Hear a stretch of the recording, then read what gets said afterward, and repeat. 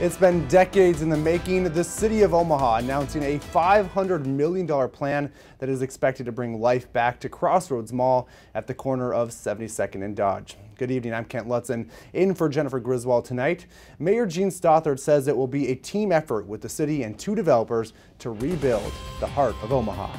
After years of planning, Omaha Mayor Stothert says the time is now for an awakening of Crossroads Mall near 72nd and Dodge. I've been mayor 7 years. We've been working on it that long as me mayor, but we've been working on it a lot longer than that.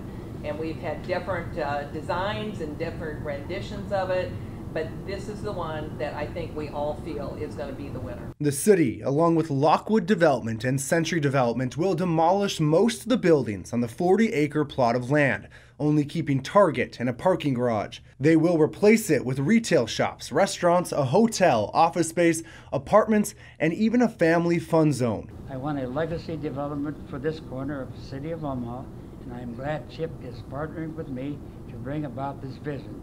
So let's get going. Well, we wanted to feel there wants to be something here for everyone in Omaha. So we want live, work, and play. The price tag, $500 million. Stothert says the city will use $12.5 million of redevelopment bonds to help pay for infrastructure costs. Omaha residents say it's about time this area gets an upgrade. Sounds pretty exciting, on its face there to get some fresh development, especially in one of the busiest intersections in town. To have just nothing there is just a killer for the city. To have fresh stuff in here sounds great. Maybe like a bowling alley or a movie theater or a skate park, an indoor skate park would be really cool. The developers and the city have been in talks with potential tenants, but nothing is set in stone yet. Some of you who remember the original Crossroads will remember the slogan that all roads lead to the crossroads.